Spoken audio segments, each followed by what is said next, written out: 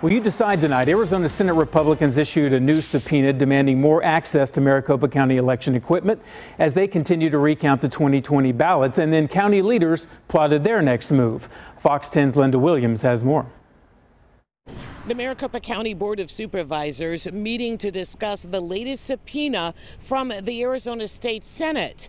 Meanwhile, all of those ballots cast in Maricopa County's 2020 election will be on the move once again. Tomorrow morning, Maricopa County crews will head to the Arizona State Fairgrounds.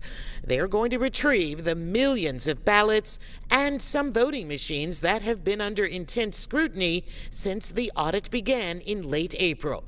Arizona Senate President Karen Fann tweeted this morning that the counting of ballots is complete and they could be retrieved. She ended her statement saying, quote, "Now we wait for the draft and final reports. Ken Bennett will be an important part of those reports." End quote. Meanwhile, the Maricopa County Board of Supervisors met with their attorneys in an executive session this morning to discuss the latest subpoena from the state Senate. It commands all of the supervisors to appear before the Senate Monday afternoon or face contempt of legislature. The subpoena also calls for several items from Maricopa County's 2020 election, including all ballot envelopes or images of them be turned over.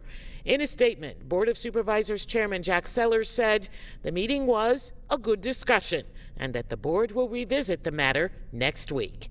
Linda Williams, Fox 10 News.